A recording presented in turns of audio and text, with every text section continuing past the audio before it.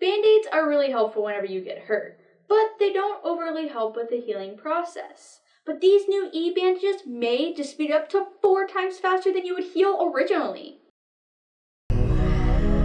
Supernova Style Science News with Julie 7 Sage. For decades, doctors have put research into speeding up the healing process whenever somebody gets injured.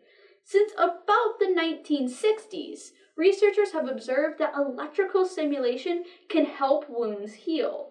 However, the previous machines that were used are not portable and they require hospitalization. Weibo Xudong Wang, and their colleagues wanted to make a flexible, self-powered electrical bandage, or e-bandage. They made a wearable nanogenerator by overlapping sheets of polytetrafluoroethylene, or PTFE, copper foil, and polyethylene terephthalate, or PET.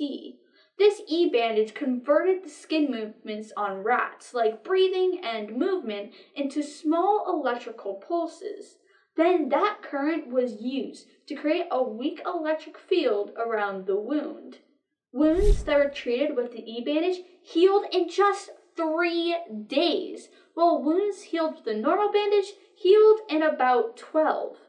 This e-bandage sped up the healing process 4 times. That's absolutely amazing and super quick. They attributed the faster wound healing to enhanced fibroblast migration, proliferation, and differentiation from the electric field, which in more simple terms means the electric field enhanced the processes that a certain cell, in this case fibroblasts, use to heal a wound. This research is absolutely incredible, but what could this mean for humans? Well, research is definitely needed to test to see if this kind of bandage can be used on places across the entire human body with how the bandage uses the movement of the skin to produce the power. Maybe the pulse is enough to produce the electrical field, and if not, what could be done to make this e-bandage more effective so that humans can use it? I'm surely excited for further research. If you found this video interesting, check out this other video that you might like.